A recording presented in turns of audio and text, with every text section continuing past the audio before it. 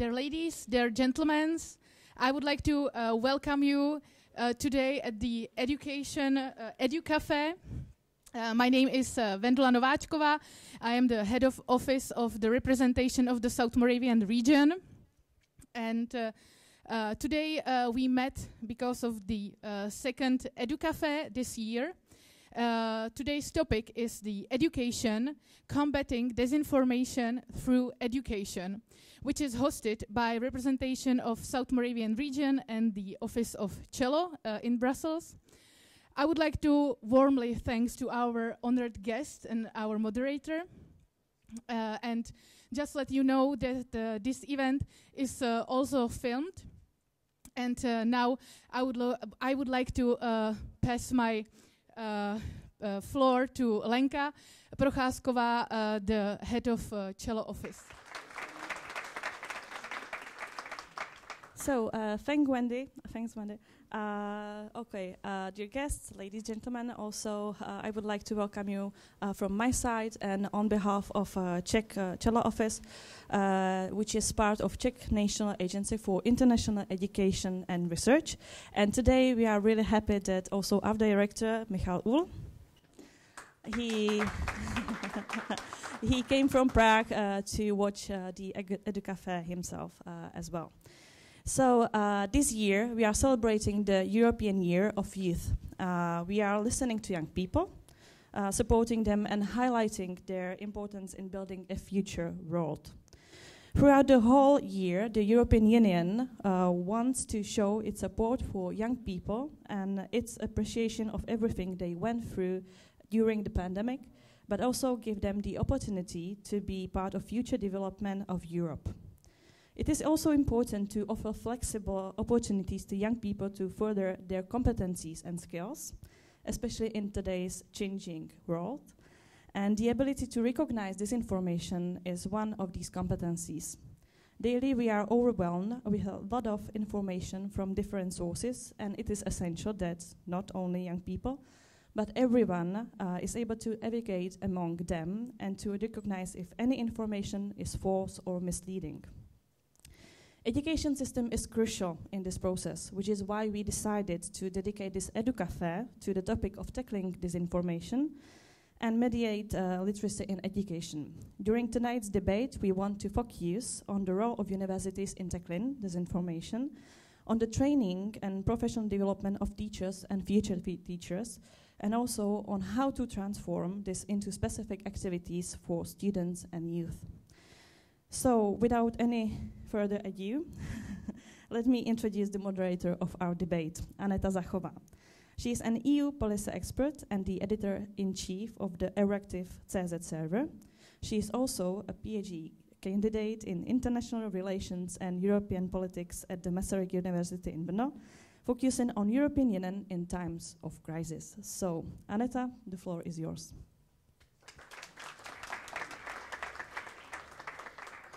Thank you very much. It's a great honor for me to moderate this debate, and I'm very happy that I can see that many people here in Brussels are interested in knowledge and expertise of Czech experts on disinformation. I don't think that much more introduction is needed. I would like to introduce you, not the topic, but the speakers, because of course every successful discussion is about expertise and about the speakers who will present us their ideas and who will share their knowledge with us. So I would like to introduce you Lucie Čejková, who is a journalist, lecturer and also researcher at the Department of Media Studies and Journalism at the Faculty of Social Studies at Masaryk University. She focuses on improving media literacy of the elderly, and she is also a member of the Executive Council of Fakescape. Fakescape is a student association from Masaryk University, which is aiming to develop media literacy of pupils and students. Our second speaker is Kamil Kopecký. Kamil Kopecký is an associate professor at the Department of Czech Language at the Faculty of Education at Palacký University in Olomouc. And he's also the head of the Center for the Prevention and Risky Virtual Communication. And last but not least, I would like to introduce you Mr. Josef Schlerka. Mr. Schlerka is the head of New Media Studies at the Faculty of Arts at Charles University in Prague. And he is a well-known university lecturer and expert on social media. And he also do network data analysis, and he also is focusing on semiotics. So these are our speakers. When it comes to program of our today's discussion, we will start with 20 minutes presentation. Then I will proceed with my follow-up questions and with the debate with panelists. And then, of course, I would like to pass the floor to you. So if you have any questions, you will have time after the presentation to ask our panelists on the details or whatever you are interested in when it comes to disinformation and media literacy. After the Q&A session, we will end our discussion with an exercise, because Lucie prepared for you a real exercise on disinformation. So you will have the possibility to try her Fakescape project, which I mentioned in the beginning. So that's the program for today, and I think it's time to start with the presentation. So I would like to ask Mr. Josef Schlerka to take the floor and present us the phenomena of disinformation.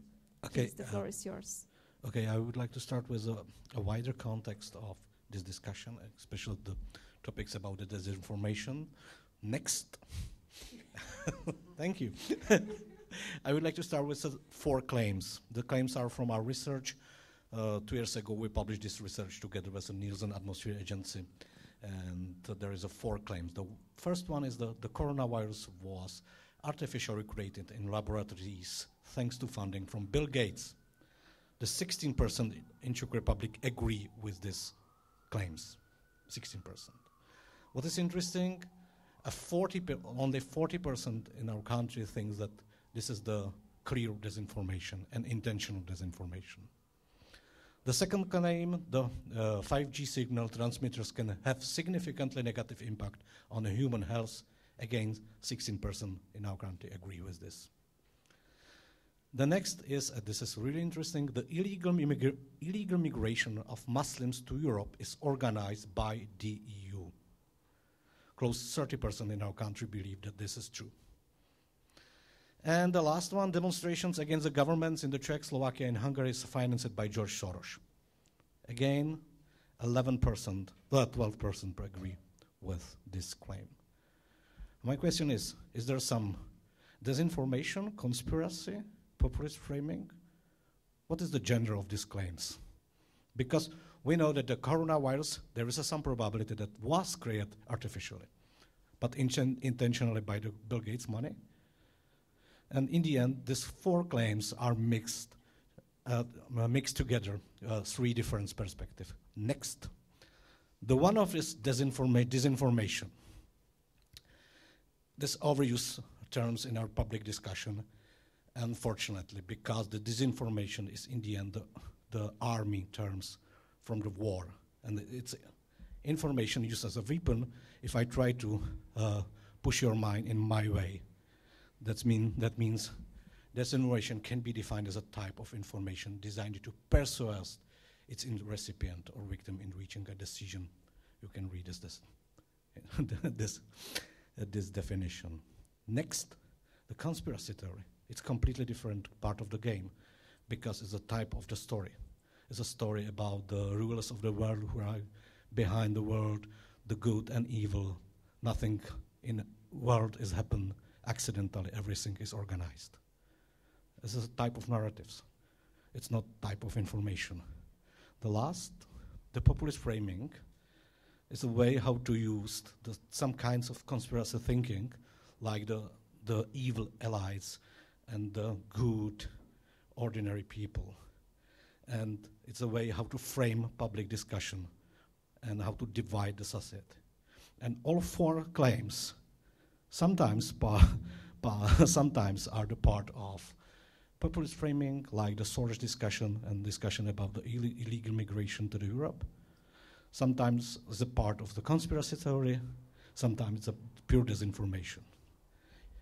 Next, the problem is that these three forms of information threats mixed together, rising as a back end of the Trump and other populist politics in the world, because they are using these types of information threats as a driver for their success in the politics. And the results are really bad. After attack of the Capitol, the research was that QAnon theories in US believes 15% people. Next. We have the second case in Czech Republic, the Jaromír Balda, which was radicalized by the extreme right party, SPD in Czech Republic. Next. No what? Что делать? It's an eternal question by Vladimir Ilyich Lenin. Fortunately, we know what we can do. There is a work, my friend and colleague Jakub Kalensky, who defined the 4 lines of defense. Next. The first of lines is documenting the threat. We need to document it. We need to make a database with the conspiracy theories, with the disinformation. It's something what EU Disinfo Unit is doing just now in the Brussels, for example.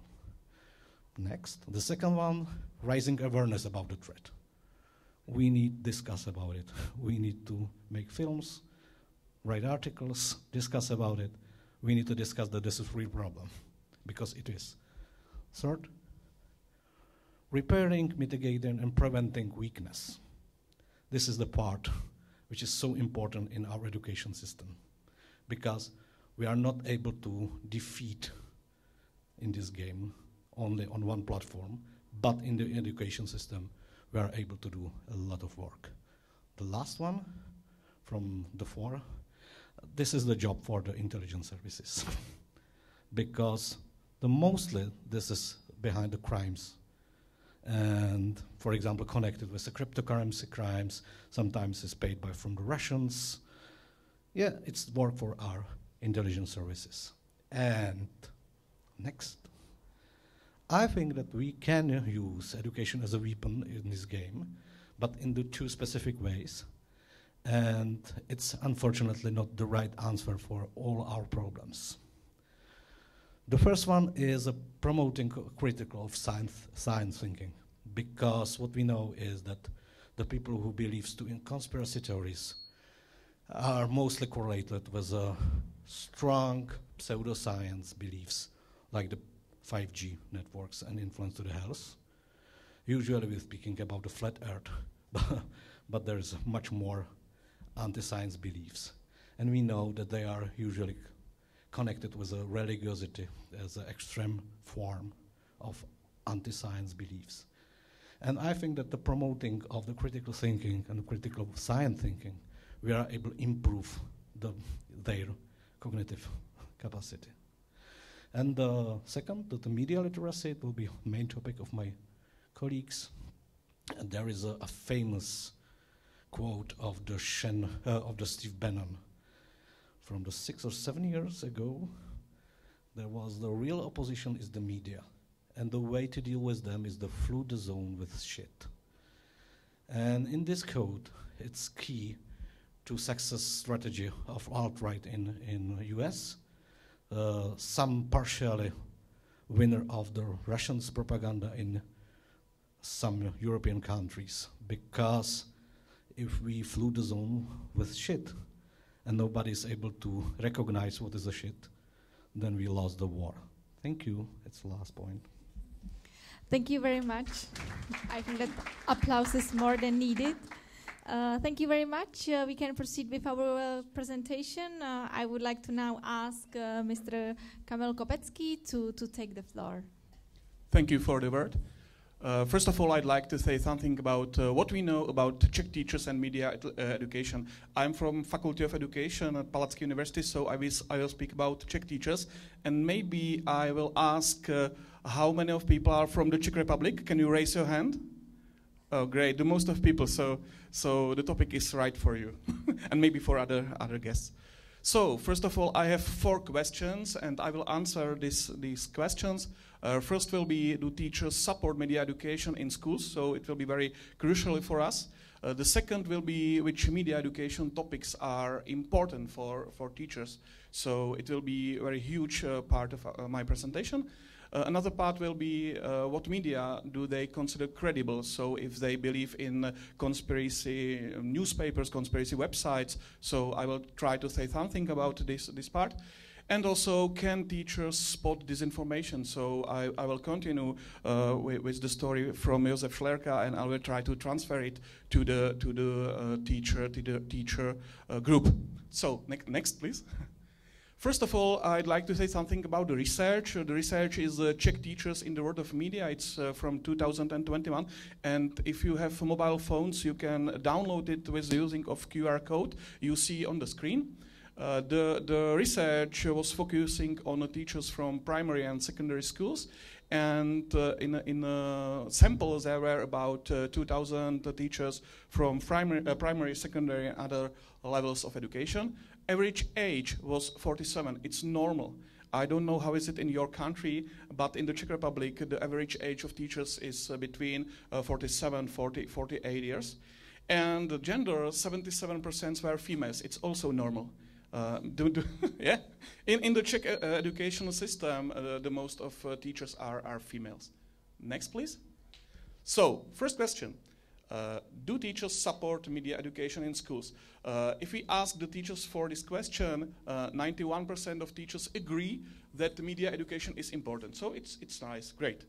But if we ask if they would like to raise a time or raise a count of subjects which are focused on media literacy or media education, they're told that they don't think that the amount of time could be raised.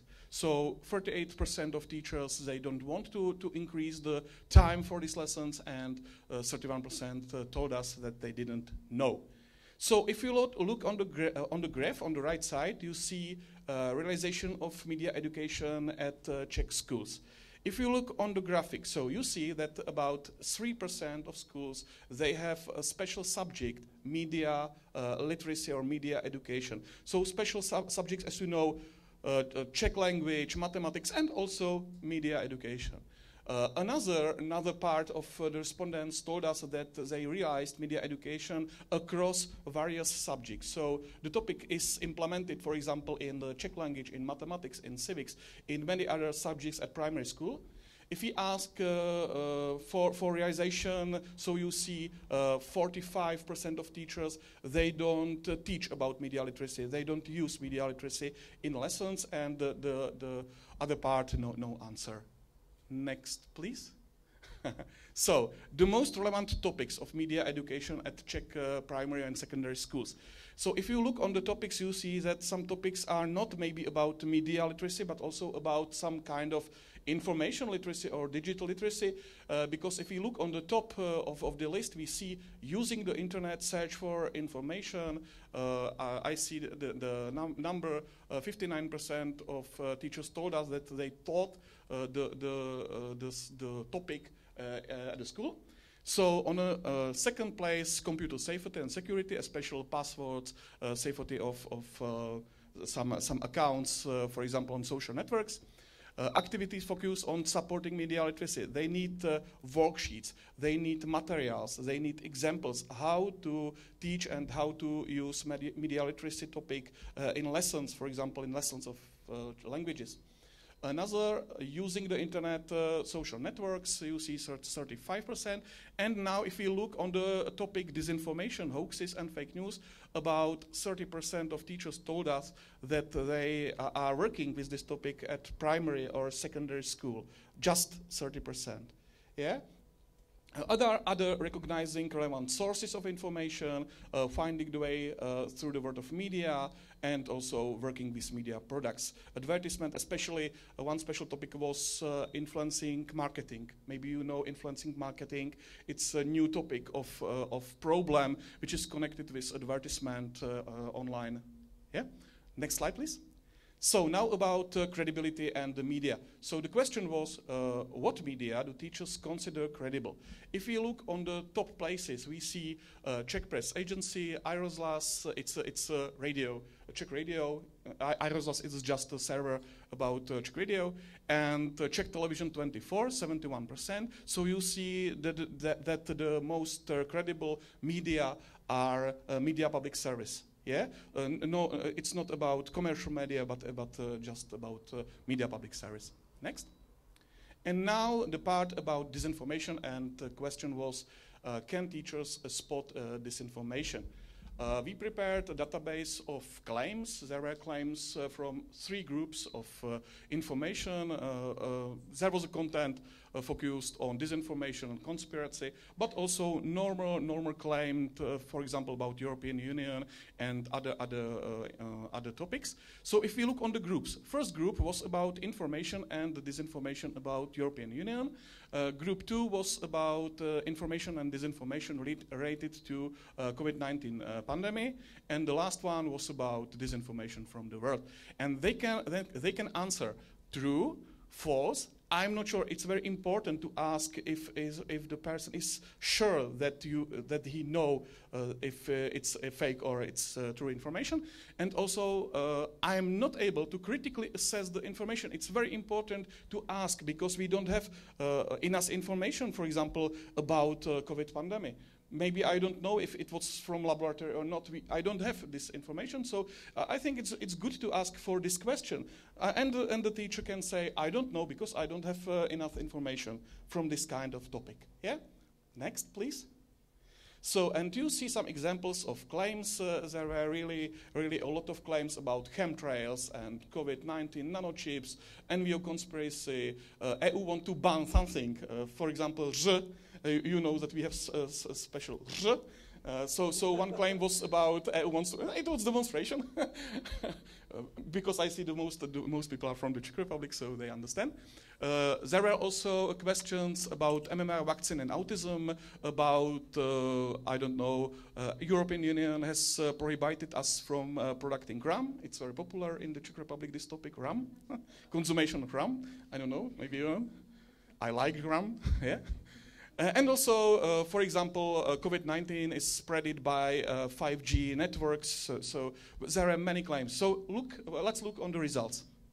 Conclusion. This conclusion is from all groups together. Yeah. So 61% of Czech teachers are able to correctly assess the trueness of statements. So 61. I think it's a good number. 61% is great. Another 15% of Czech teachers admit that they are not able to assess the statement. I think it's also positive finding because they told that they don't have enough information right now to recognize if it's true or false. I think it's great. And now if you look on the red line, about 10% of Czech teachers assess the trueness of the statement incorrectly. So they believe in false content, in disinformation, hoaxes, fake news, conspiracy, and the problem is that they are sharing this. They are sharing this among other people. So, but I think that it's not great, but I think it's normal. Because the population of Czech teachers, it's about 180,000 people. So I think that in this huge population, 10%, it's not too bad. Yeah, I think it's quite normal. Next. So the last slide is about what we do for teachers and children at Faculty of Education. This is promotion slide. Yeah, first. You understand influencer marketing, so it's a product placement, I think, maybe. So first of all, at our faculty, we are making workshops and lessons for teachers about internet safety, about media literacy, and also about positive using of technologies in education. So these topics are very important for us. And we are making also lessons for children, but I think that the most relevant speaker in area of children will be another person. So thank you for attention and have a nice day. Thank you very much, Kamil, for all the data. I know they were related to the Czech Republic, but I think that the situation in other countries could be similar. I would like to now ask Lucie for presenting us the project Fakescape. The floor is yours. Thank you. I'll remain seated if you don't mind, and I'll have only promotion slides. I'll introduce you shortly to Fakescape, which I think in this debate and in this evening is an example of a way to help teachers with media literacy and media education. And recently we also started educating children also in the field of cybersecurity. So next slide, please. Thank you. Fakescape started in 2018, and these are basically the starting points that led us to establishing Fakescape.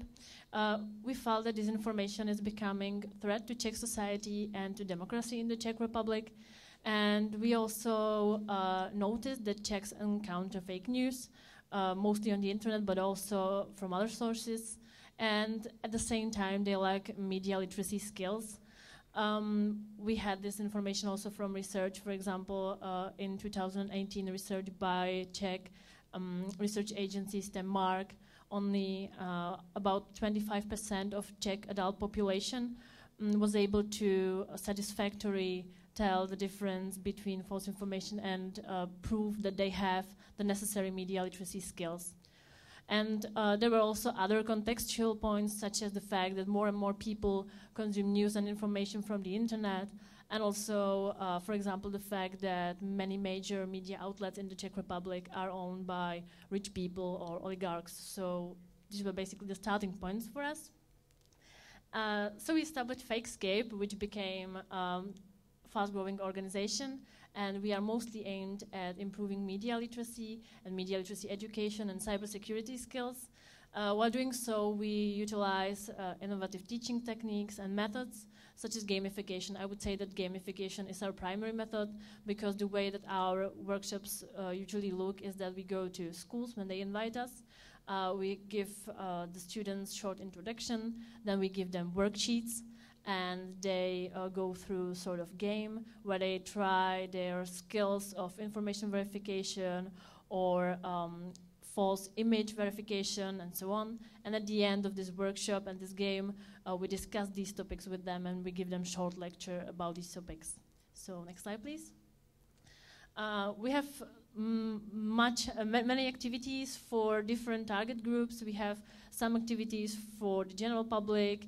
We are now working on an activity for older people. But to give you some overview of activities that we have for teachers and for schools and in general in education, I prepared this slide just to show that we have activities for younger students. We have in together 2 workshops now. The first is called Disinformation, and it's mostly about information verification, false images. Then we have Kyberno, which is cybersecurity workshop, and an online course called Fakescape, which is also applicable for older students. For older students, we have a workshop called Save the Holidays, which is the one that you will be able to try in a shortened version at the end of today's session here. And we also try to provide support for teachers. We give them bonus tasks for Save the Holidays workshop so they can follow up after our workshop with methodology. We give them card game, which we developed and we also distributed for the general public. But in schools, we have it with a methodology, again, how to apply this in lessons of media literacy or some similar subjects such as Czech language and so on. It's called Don't Feed the Canard. I tried to translate it into English. And we also provide a course for teachers called Gamification in Media Literacy Education. So next slide, please. And with these workshops, we visited more than 350 places. As you can see, we were slowed down a bit by the pandemic. We were able to adapt somehow by making our workshops online. But I think what works the most is the personal contact and actually going to schools and giving the lectures there. And we also visited over 15 countries now because we have our workshops in English and I think also in Polish and Slovak language. So that's just a short introduction to Fakescape. Thank you.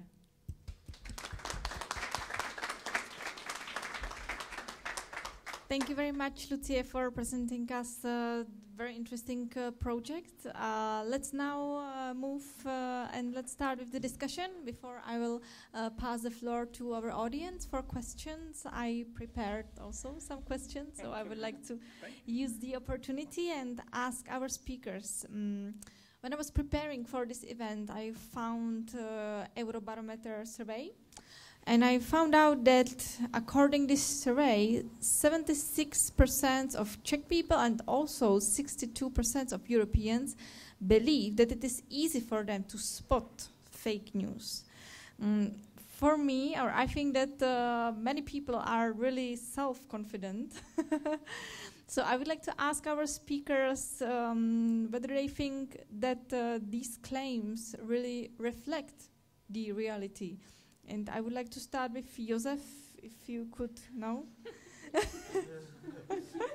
Okay, Lucie, you are attending lectures, you are speaking with students, you are speaking also with older people. Do you think that this self-confidence of Czech society really reflects the reality?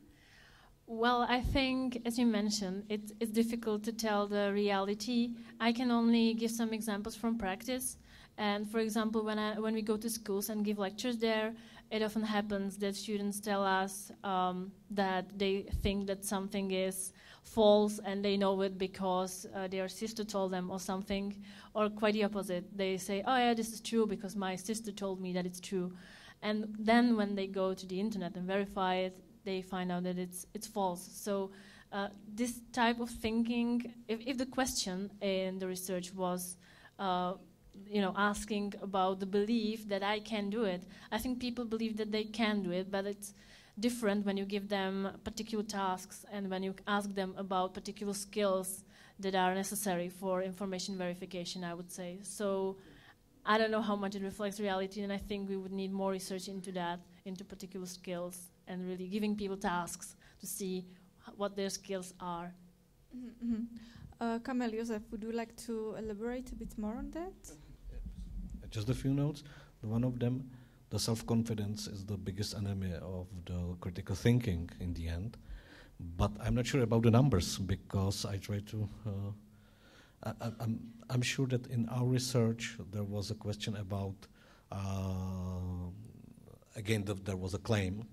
And there was a claim about sometimes I'm not able to recognize what is true or fake news, simplify. And there was just a half people, just a 50% was there. And I think that it's depend on the methodology of the research in the end. And usually if somebody is asking for if it's sure, that usually answer yes, but if you ask him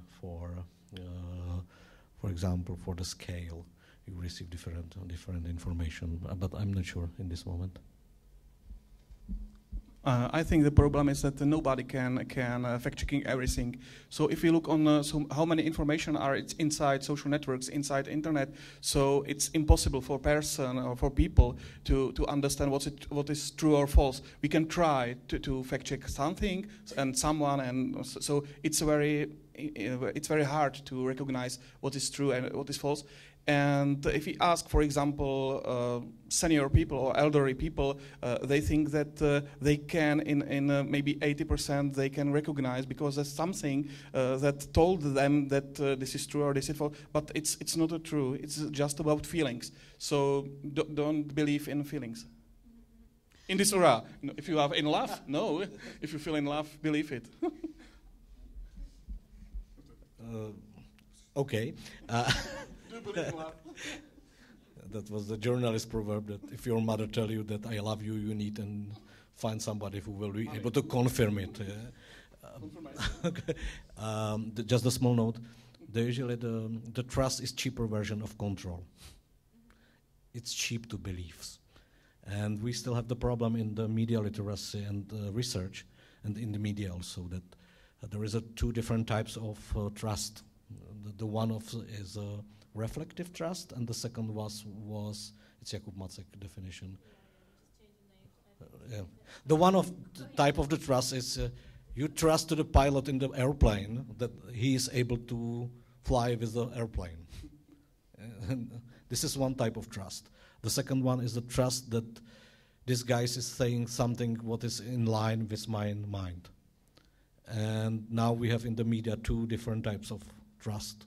And this is the big problem, not only for society, but for the research of this. Because, okay, the 70% people believes to public broadcasting service. Which way? That they are providing the journalist job with the good standards, or that they express their point of view. Thank you. Let's now focus on schools and education. Also, I think that some of us know that because we are in Brussels bubble, that the European Commission recently published actually guidelines for teachers. Yeah, Kamil was so nice, and he even printed these guidelines for us. And I asked our panelists in advance if they can read these guidelines and comment on that, like whether they think that such an initiative of the European Commission was, a good move. That, for example, the European Commission should do more when it comes to education of teachers or providing them with guidelines. Kamil, I know that you printed the guidelines. I read it. You know what it's inside. When I went through, I saw some tips for the teachers, what they should do to learn students to detect disinformation, for example. Are these guilines enough for teachers? No. So what's missing there? What's missing in the guidelines? First of all, guidelines are nice, yeah, great, but there are no examples of activities which are usable at primary or secondary schools, because what teachers need are examples. So examples of activities, examples of for fact checking, for using at primary and secondary school level. So it's really theoretically material. It's about how to improve maybe process of fact checking or process of debunking, but it's not good for teachers. So my improvement could be to add some examples of real activities which could be useful in Czech region, in Czech area. And I think that the problem is also language. Because the language of these guidelines, I think the most of people doesn't speak English at Czech primary schools or secondary schools. It's first, and the second, they don't know that this material exists, because there are no channels between Ministry of Education and schools or primary, secondary level to, for example, upload this material to primary or the secondary schools. So there is a block, there is a barrier between Ministry of Education and schools. And if we improve this process, if we translate it, and if we add some examples of activities, it could be better for schools. Lucia, can you imagine that you attend a school, or you are going to school to give a lecture, and you take guidelines and distribute it to teachers? Do you think that something like that could work? I think it could work on the teachers that invite us to their schools, because they are always, usually they are active and they are interested in the topic. So I think it could help them with development of some of their own materials. But I think, and I can agree, that what works the best is to give teachers exact tasks for kids and give them methodology, give them the support, and be as specific as possible in what task are we giving them. So this is good context for teachers, but I think that there should be, something more, something like really particular and very specific tasks for students. And there are some tips, but I think that the specific activities are much better, because it's also easier for teachers, because they are often, we realize they are really overwhelmed by their work and by everything that they have to do. So it's much better for them to introduce them to this topic by giving them some example, some activity that they can start with. Thank you. Do you see any other tools how to actually motivate teachers, because Kamil presented some data that the media literacy, some teachers already included it somehow into their lecture, but there's a huge gap. So how to motivate teachers actually to to focus more on disinformation and to teach their students how to detect disinformation? First problem is that media education is not a subject. It's not mandatory part of education. So if it's not a subject, so what motivates the teachers to for example visit some long life education lessons or so I think it's a first problem.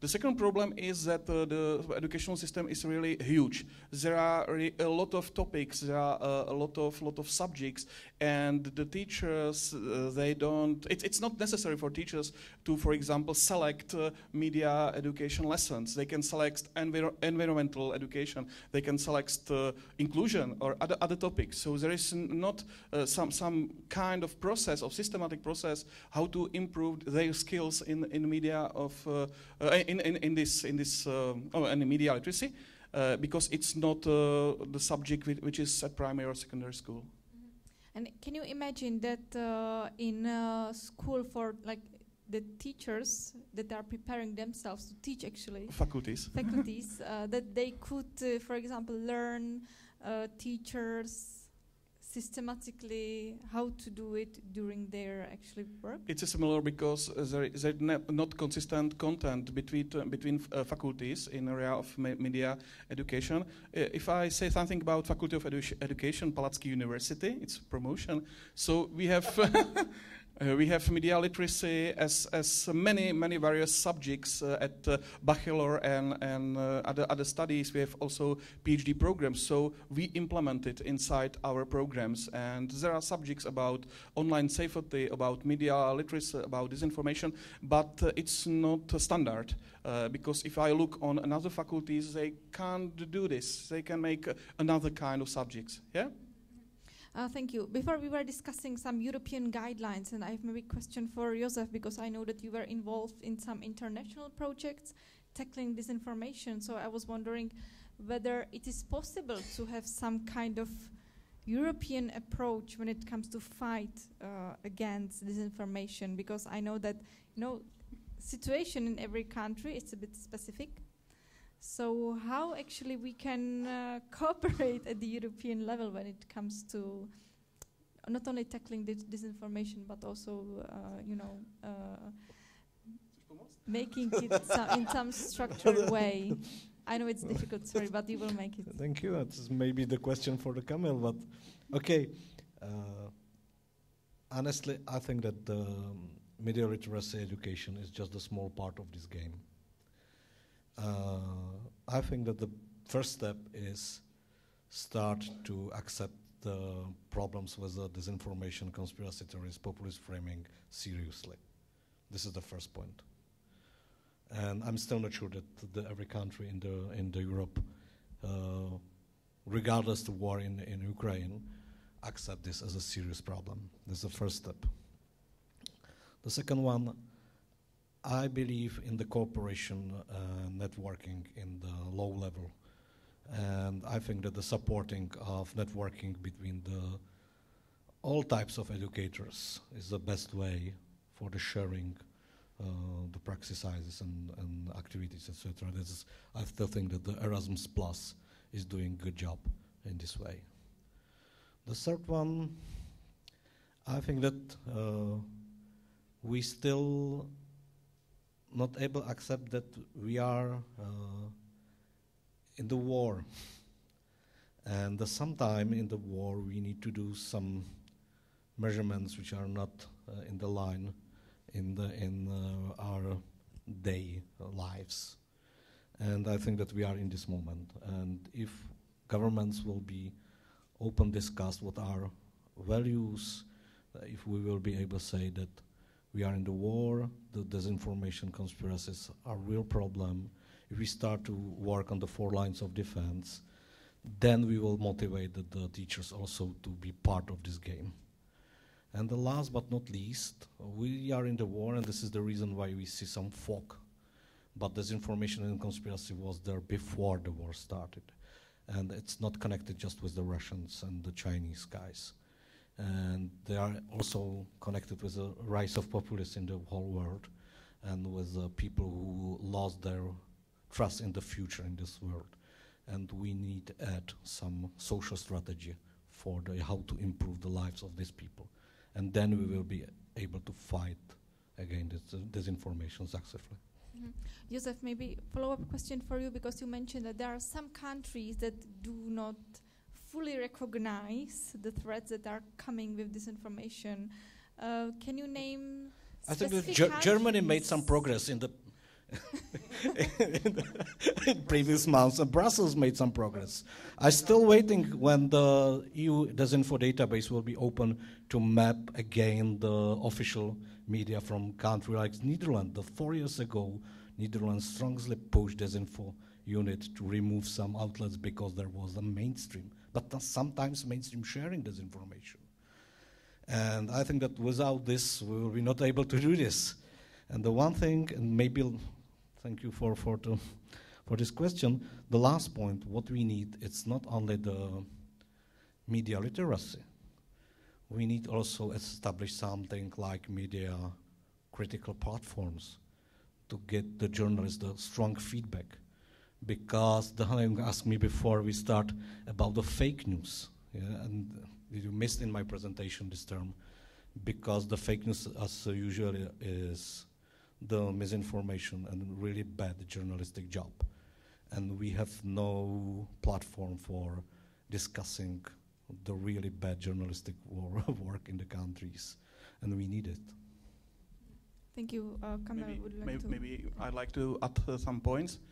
First is about responsibility of sharing. I think that we can't make 100% to improve education in realm of media education, but we can improve sharing. So if we will be responsible for sharing what we share, so it could be better the situation. Because I think the problem is that many people share something. I think that they don't know that they are sharing this information, or they share misinformation. So they share something what they believe in, but they don't know that it's disinformation. So I think it's a problem. Responsibility for sharing. That's all. Yeah. Yeah, if I may just add, maybe more on the media audience level, which is part of my research, and also Josef mentioned it, and I can only fully agree that it's a complex problem in a way that we realized in our research that solving or helping people to tell the difference between false information and stuff like that only helps with a specific way that people trust media, and is the normative way, which means that people trust media because they do their job in a good way. They adhere to professional standards. They are good journalists. But then there is the other trust, and we call it cohesive trust, and that means that media inform in a way that it helps people like me. These media are for me, are here for me. And that's actually a problem, for example, with Czech television and public service media, because the normative trust in such institutions is always high, and I can imagine it's high also for teachers.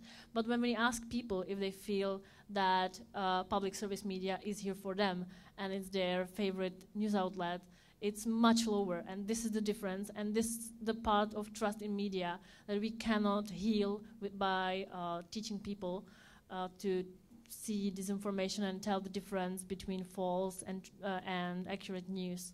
So the problem is more complex, and we also need to hear journalism as such, I think. Josef, yeah. Just a small positive note.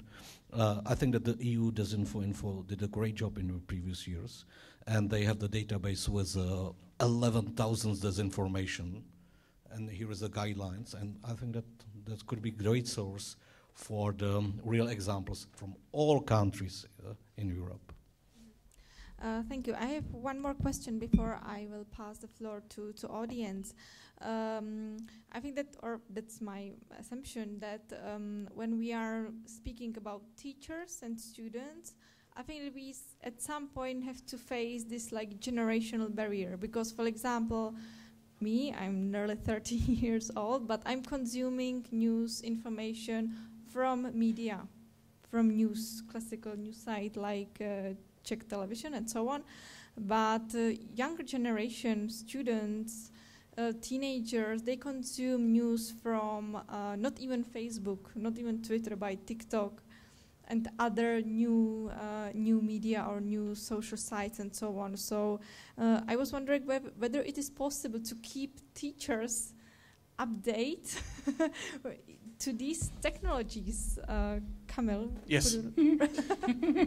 By attending your courses, it was right? It will answer. For example, at our faculty, we have special subjects which are focusing on using of social networks in the process of education, and we are speaking about TikTok, about I don't know, Snapchat, about musically between TikTok, but also about Facebook, Instagram, and other social networks. And I think that the young generation of teachers, which will go to the praxis at primary or secondary school, they will know about using of these social networks in the process of education.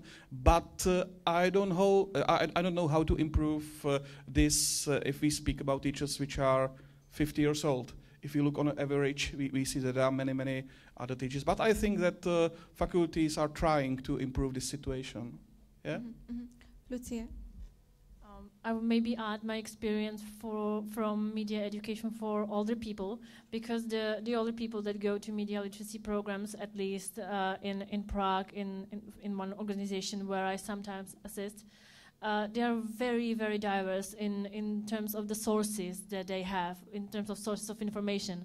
Some of them use Facebook and Instagram and WhatsApp, and some of them just read news and newspaper. And what we learned there is that the universal way of thinking, of critically thinking about information and asking ourselves the basic questions about the news and the piece of information that we receive is universal, whether you receive it from TikTok, whether you receive it from Instagram, Facebook, newspaper, or from your friend. So I think this might be the way to kind of go after the universal questions that we need to ask ourselves when we encounter something that is strange or too emotional, and this might help also for various generations. Kamil, please. I think that the most relevant source of information for example, children are influencers, especially influencers on TikTok, on YouTube, and on other platforms. So they don't need some newspapers in the age till 15 years. After that, I think that they will use, for example, Wikipedia and other tools. But if they are younger, for example, from 9 to 12, I think that they don't need another sources. Maybe you will say something. Is it? No? Okay, so I think it's time to give the floor to our audience. So if there is anybody who has a question, I will be more than happy to pass you the floor. So please just raise your hand. Yes, and introduce us yourself, please. Hello, thank you for the discussion. It was very interesting. My name is Filip Křenek, and I have a question actually. As you were involved to some extent in these maybe comparative research across European countries, I don't know to what extent you may have been, but maybe you know at least some results. For instance, if there are differences, let's say, in trust towards disinformation in countries with different educational systems. So you would have, for instance, on one hand, educational systems which, earlier on tend to educate people towards critical thinking, so tend to educate them in searching for information themselves, whereas the Czech system, as most of us know, is heavily on the, memorization type of learning. So if you would have, I don't know if that's going too broad, but maybe there are some researches in that direction. This is a really good question, but I have no answer for this. But I think that there could be a way to how to do it. We have this is the PISA test. What is that? Yeah, you can compare the PISA test and the information from the Eurobarometer and try to find there is some correlation. Yes, it could be very interesting as a basic research, but I don't think so that some kind of research was did before. I'm not involved in this kind of research. So.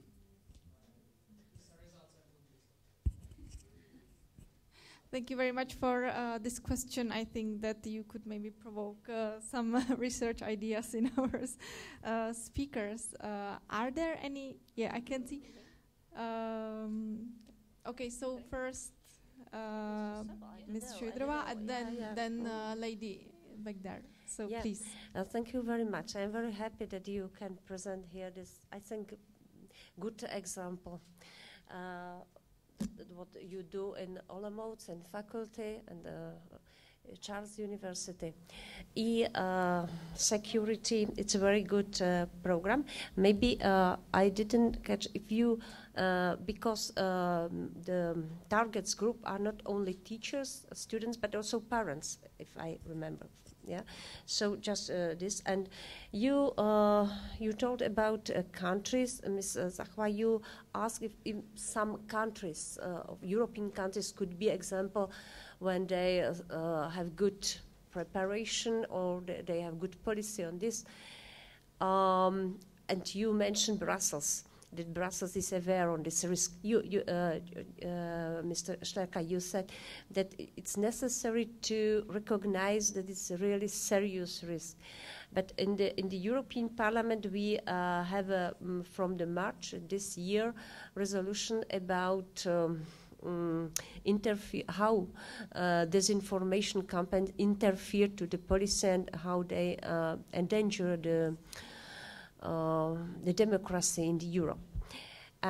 My question, if I made some question, is about services of about media of the public services. I see it like crucial because I think it's not so recognized in the European policy. I can say that I worked for 8 years in the European Parliament in the Committee of Culture and Education. Now, for example, we have a new act, European Freedom Media Freedom Act.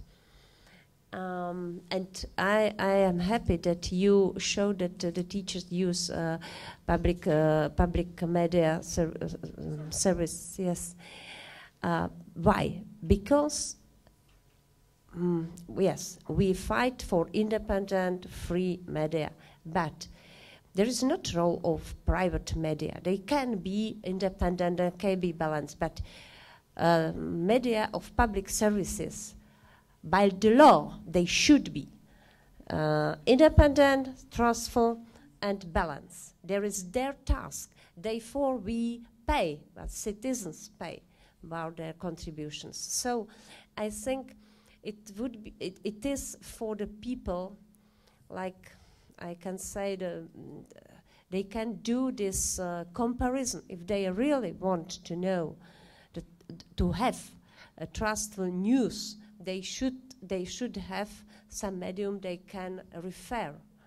So maybe it would be my intent is to really I apologize to ensure to make safe and to very strong position for the media of public services, because without that I was 2 weeks I was in Hungary.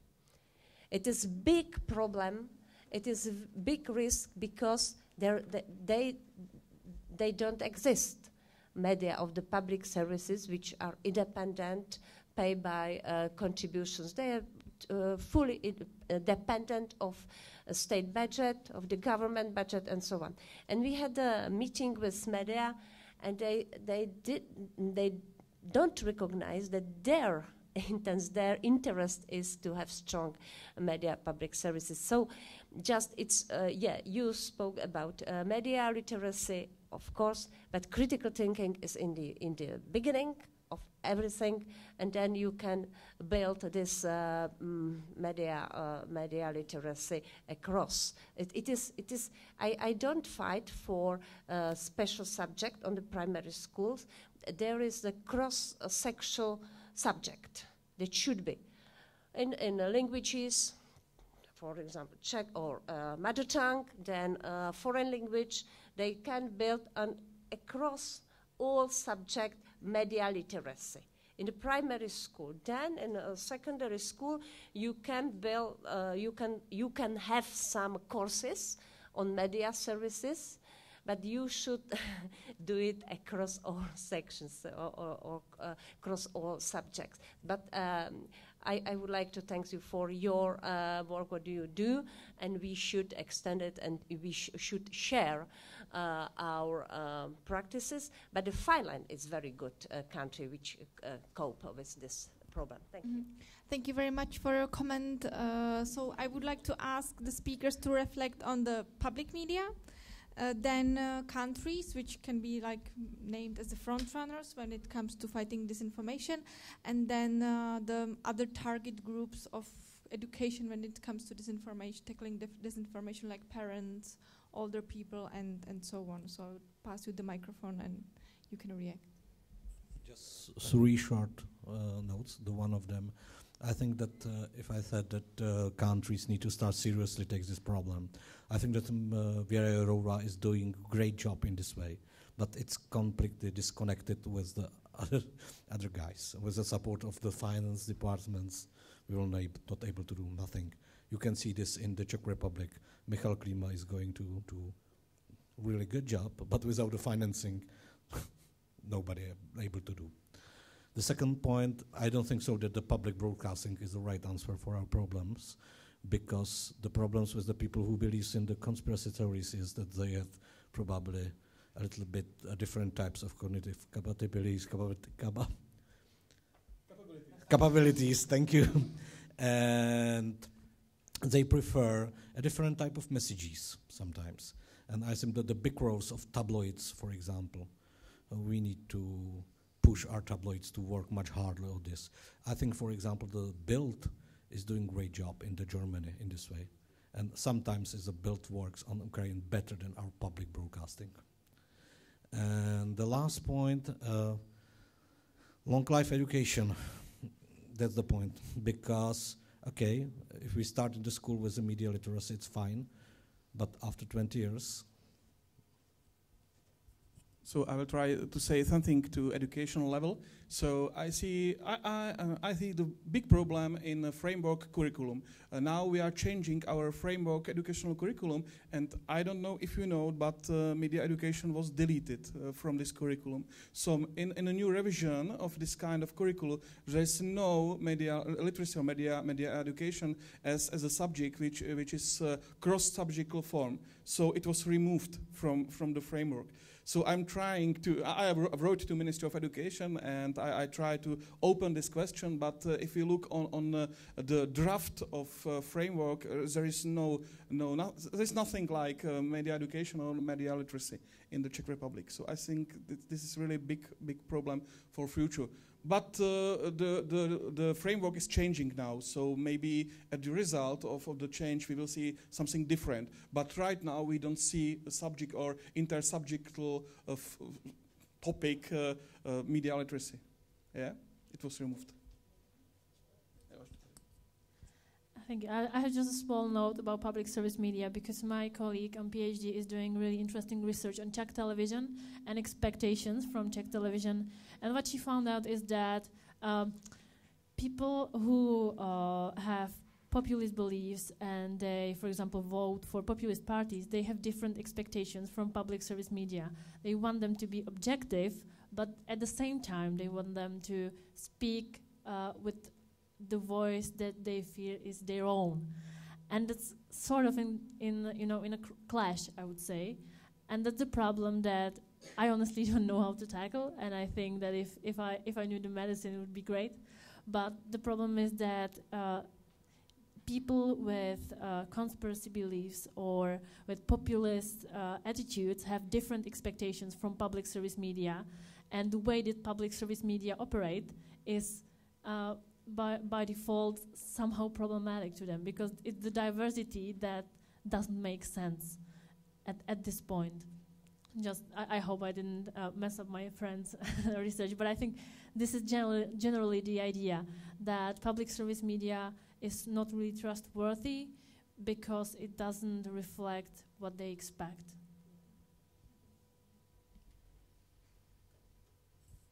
Thank you very much. I think that there was another question from the lady on the left side, the brown hairs.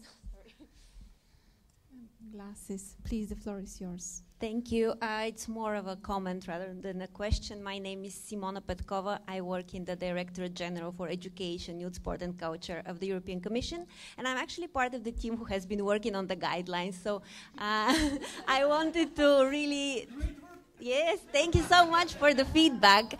No,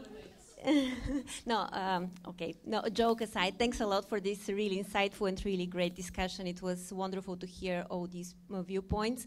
Moreover, the feedback that you shared before I stood up.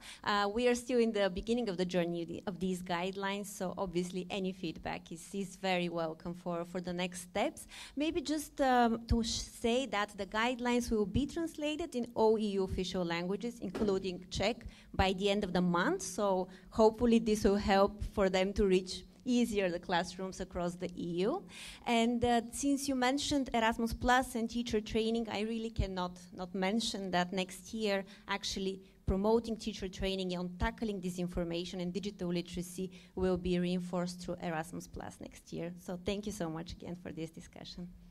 Thank you very much for this comment and for sharing us with details on further work of the European Commission when it comes to tackling disinformation.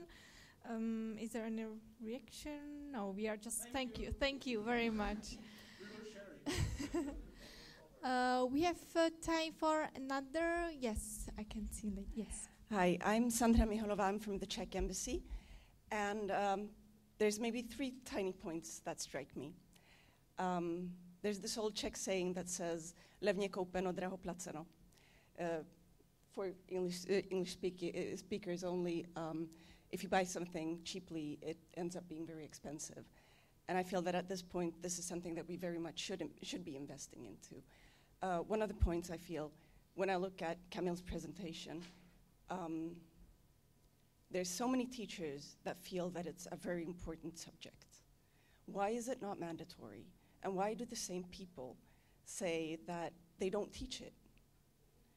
To me, the point is, do we have teachers to teach the teachers? I've myself been at a point where, when I was leaving for Brussels, the Ministry of Foreign Affairs came to the conclusion that some of our employees don't know their own computers well enough, and we were subjected to a course of computer literacy. Trust me, the teacher was so unfriendly. He was about 25, and he looked at us as like, oh, look at you old bats. I have to tell you what an Excel spreadsheet looks like and how to work with it. It doesn't make you feel good. It makes your self-confidence level drop somewhere, and it blocks it out. That's one point. For the teachers that I almost 100% feel that this is important, of course, having it as a mandatory subject should facilitate getting these teachers to a good teacher who can teach them, so in order to make them be able to teach the kids. And the third point would be to what you're saying about media. There's a rather largish trend right now worldwide, a linguistic one, trying to teach media to use easy language. I know that it may sound stupid to address intellectually disabled people, but also some of our foremost politicians have said right out that half of our nation is intellectually inferior. All of them vote. All of them believe in what they read, in whatever they're capable of reading. So we should be able to bring them closer to the media that really presents the truth. Even for the senior group of citizens who are totally scared of computers, often just working on an old computer that they've inherited from their children, it would be very nice to get the message through. Thank you. Thank you. Thank you very much for these few points, but very interesting points. Who would like to react first? Kamil? I'd like to react on teaching of teachers. I think from the point of view of a Faculty of Education, it's really not a problem to prepare teacher for media literacy, for media education. So I think that it's not about knowledge, but it's about reality. That if I want to make a teacher, I need a teacher for some subject which exists in a system. So I can't prepare some education for teachers for subject which is not. Yeah. So it's a problem from my point of view.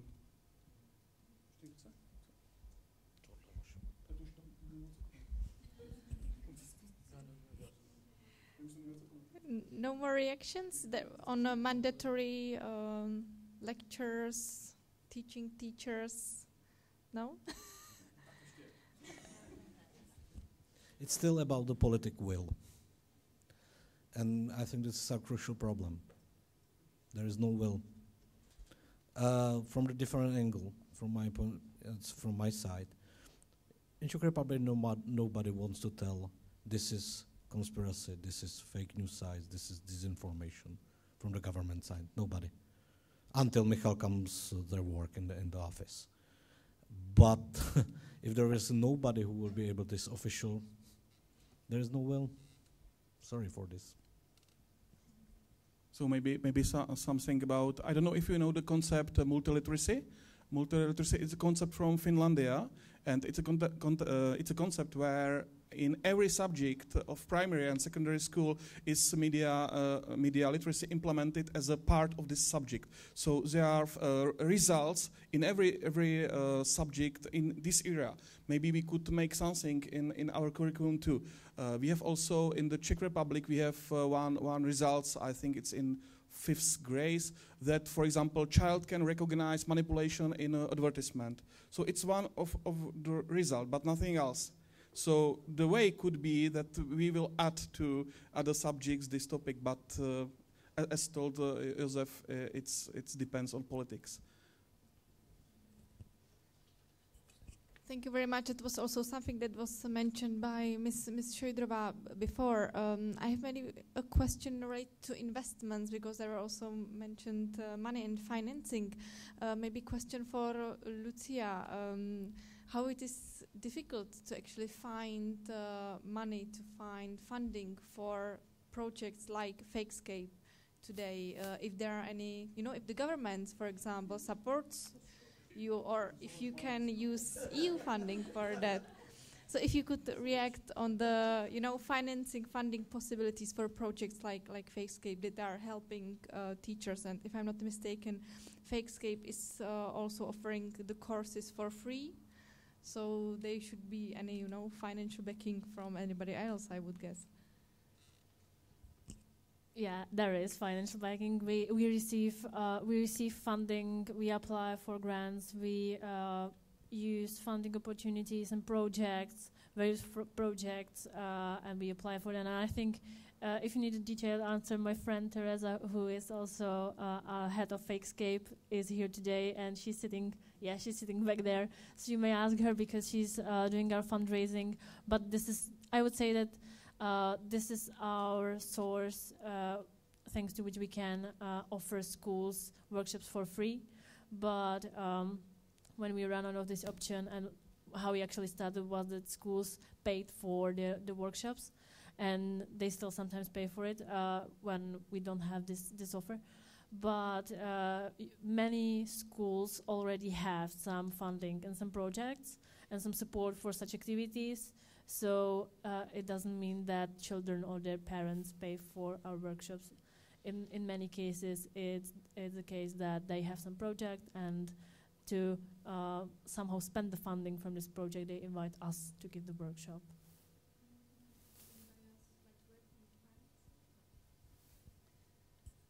Thank you very much. Is there any other question? Okay, I can see two more. So I would like to ask my colleague to pass the microphone. Please, the floor is yours. Good evening, Petr Kopecký from European School Czelo and former Ministry of Education, so National Pedagogical Institute in Prague. My question is, what do you think, what's your opinion concerning the action of the government at the beginning of Russian invasion, that they banned some web sharing the hoaxes? Thank you.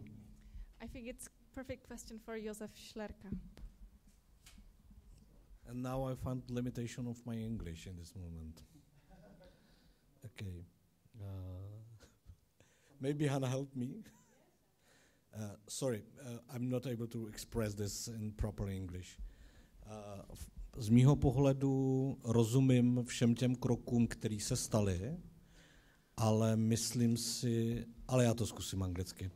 I understand all steps which was done by Czech government, but in the end I'm not happy with this, because it was something like in the times of the COVID. We received some time, but we was able to do nothing through this time. And I believe that in the future there will be law or better work of judgments and judges than this kind of improvisation, like the we friendly please our friends from the internet provider to block something. This is not good because it's not aligned with the law. And I understand why it's happened, but for the future, it's not the way. That's my answer. Yeah, just for our English-speaking audience here, there was also this European, let's say, ban of Russia Today and Sputnik, but meanwhile there was a Czech, let's say, measure, some kind of agreement between the government and internet providers to ban some other websites, so they were not working. Yes? By the way, this is a good example. The banning of the Sputnik and Russia Today sites. I think that is it's okay. The banning of the Russia Today and Sputnik news is okay. But if you look on the Germany, especially in this moment, you can see that every day the Russia Today starts with a new website, with a new domain, and the German government is not able to hunting this. Yeah, that's just example. Thank you. Yes. Can we pass the microphone to Ms. Šojdrová, please? Thank you. So it's a very interesting question, this one, because I'm coming from our committee where we discussed about implementation new directive, audiovisual media directive, services directive, when one experts recommended that what was like exception for this year about sanctions on this disinformation webs, which was done on the European level, and some countries went far. Yes.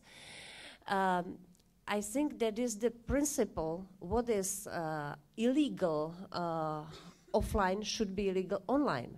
Do you can imagine to spread those information by the newspapers, like newspapers printed? No, it would be not possible. But online is everything possible. It's not possible. It's excuse me. I really agree that what is banned, what is not possible offline should be a ban online, because if not, we will lose. I understand you, but I completely agree that what is illegal offline must be illegal in online. But you can imagine that you friendly ask the printer to stop printing newspaper without the law, without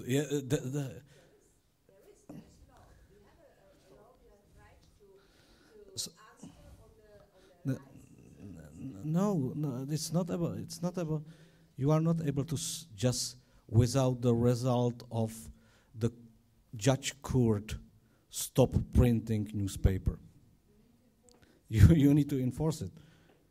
And já to řeknu česky. V mém světě je problém s tím, že tam nebyly soudní rozhodnutí. Tam se přátelsky požádalo někoho, aby něco udělal. A je to na úrovni v offline světě, kdybyste přátelsky požádali tiskárnu, aby přestala tisknout noviny. Musíte mít soudní rozhodnutí, předběžný třeba. A tady prostě nebylo. Byla to výjimečná situace, začala válka, chápu to. Ale není to systematická cesta. And I will switch again to the English, sorry.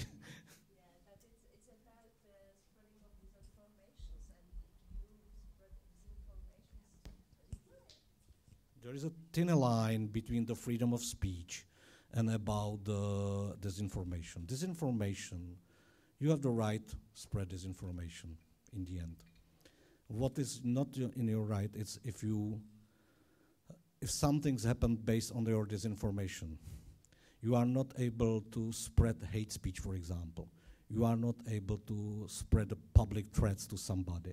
You are not able to spread anti-Semitism. We have all these principles in our laws, but we don't apply this principle.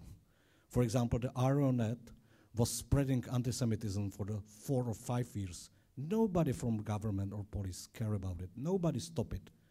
And after war starting, we are able to do it. We just ask the providers to stop it. This is what I try to say. We need law, not law. We need much better police work. We need much better judge work. And without this, it will be just the law for you have the right to promote disinformation if you want. It's possible, but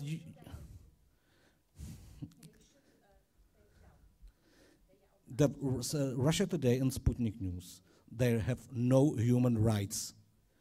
It's necessary to be said. The human rights belongs just for the citizen, not for the bots, not for the anonymous accounts, not for the foreign media. Russia Today has no freedom of speech because it's a Russia propaganda machine as a part of the war. And this is different than if you just stop the server running by the citizen. This is different situation. Thank you. I think we have maybe time for one more question. I think there was somebody. Yes, I can see there. It will be the last question, please. Hi, sorry, won't keep you long. My name is Lenka Volkova, and I work at the representation of the self-governing region of Košice across the street. So say hi whenever you're walking by. I just wanted to reflect on the theory that Mr. Schlerker introduced at the beginning of his presentation, not to cause any disrespect to the person that came up with it, but I do think that it causes a bit of information elitism unintentionally, purely because I think an additional step might be necessary, which would prove to help bridge the gap between what we want to, the type of information that we want to be shared, which is the truth, and the people that in your graphs showed that were unsure about what the truth was and that were on the opposite side of the spectrum, because obviously you have different information bubbles that exist.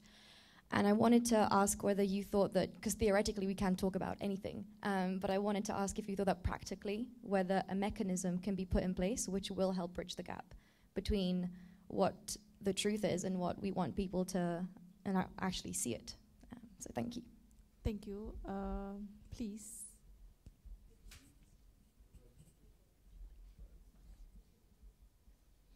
I'm still thinking about the term information elitism. Yeah.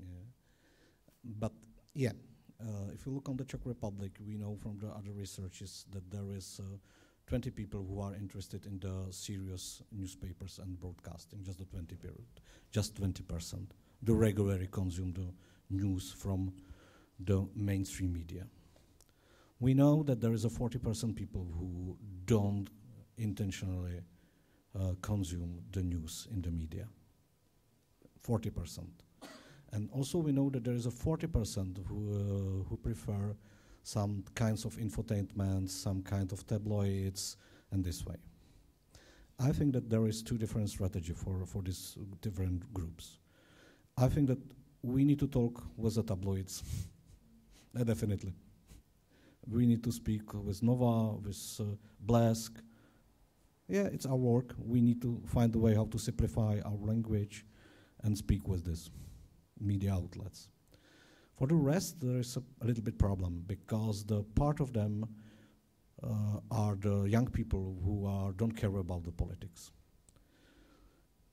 Unfortunately, we have no deeply researches about this group because if you compare it, for example, with England, you can find that the reason for these young people why they don't consume media sometimes is that they are not able to find their preferred topics in the media. Like, for example, climate change, for example, the LGBT community rights, and many others. By the way, if you try to find something about the esports in the Czech newspaper,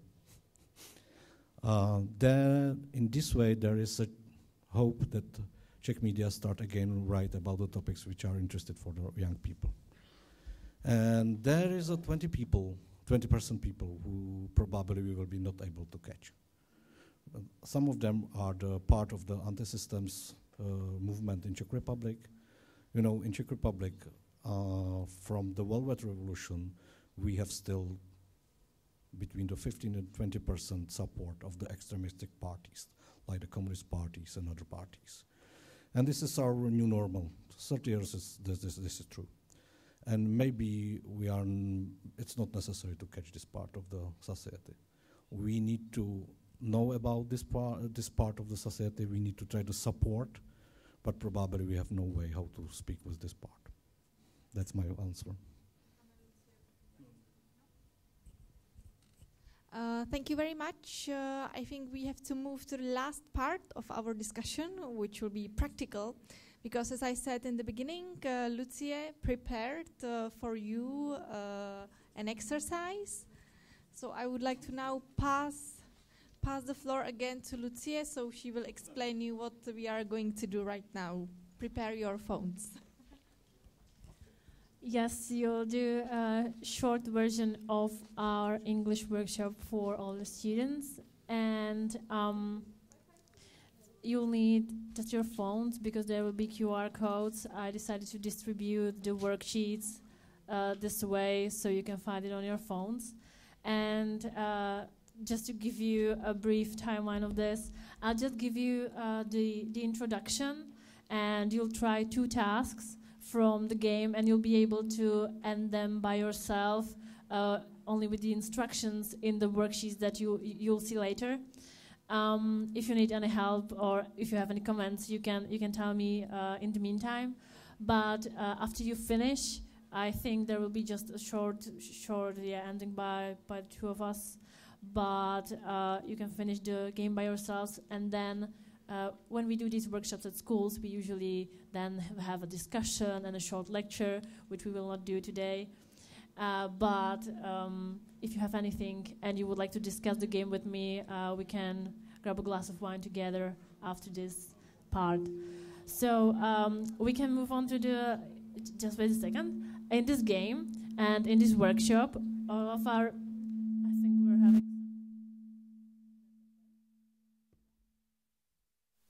Okay, sorry, I hope we solved it.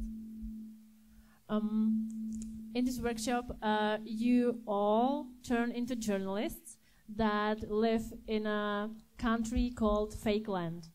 And it's the year 2028. And in 2028, in Fake Land, there's a presidential election coming up. And you as a journalist obviously work hard because it's the presidential election. And all of a sudden, all of you receive email about important press conference that invites you to share some big news about presidential candidates with you. So you all as journalists go to the press conference when all of a sudden the lights go out, the electricity goes out, and in the chaos when you try to somehow get out of the building, you find a phone with an active call, and when you pick it up, you hear this sound. Good evening, my friends. I have exclusive news for you. I found out that tonight, one of the candidates is planning to sign an agreement in which he pledges to cancel holidays. And he's not going to do it in a democratic manner, if you know what I mean. I am sure that I'm being followed, so I can't tell you neither who I am, nor the name of the villain. However, I have clues that will lead you to him. I've sent them to all the editorial offices via email. By solving 4 tasks, you will obtain a code with which you can unlock this phone and acquire the information on who's the villain.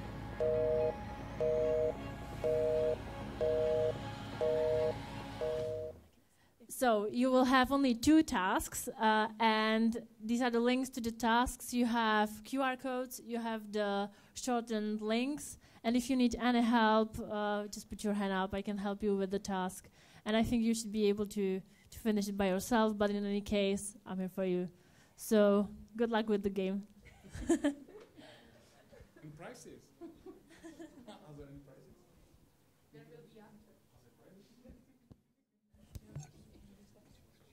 Thank you very much, Lucie. We will now give some time to the audience. I hope that all of you found the PDF document.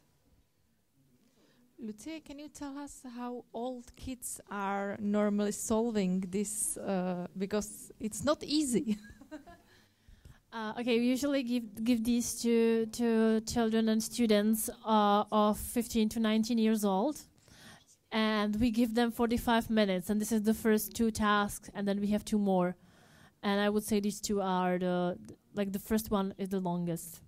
So yeah, I know it's not easy. I think it could take you about 10 to 20 minutes, just an approximation, and you'll see. Yeah, thank you. Thank you for explanation. I know that our audience is well educated, so they will be okay with 5 minutes or something like that. Okay, one thing that might not be clear, there is the final website where you're supposed to enter the code is in the task 2, in the information at the top of the page. It's fakescape.eu/code. It should be the website for finishing the game.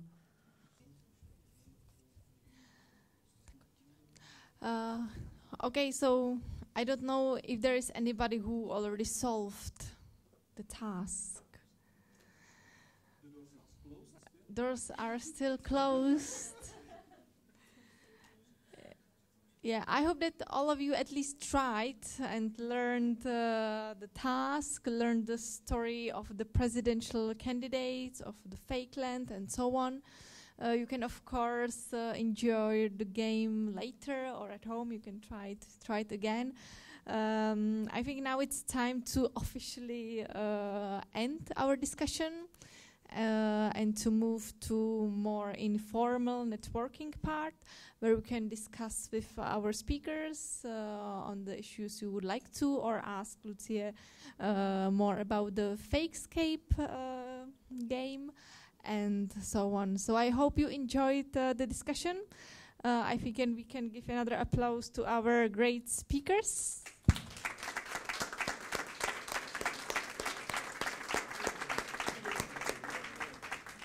And before, I would like to pass the floor to the organizers of this great event, and I would like to pass the floor to Vendula Nováčková, head of the representation of the South Moravian region to the EU, please. Thank you, Aneta. And thank you all that you stay with us and you enjoy this great debate. Thank you so much, our guests. And now I would like to invite you to the South Moravian wine, and you can finish the Fakescape game during drinking our wine and have some snacks with us. And that's the reward for the game. And now just let me thank you all that you could come, and by the representation of the South Moravian region and the Czelo office. So enjoy the rest of the evening.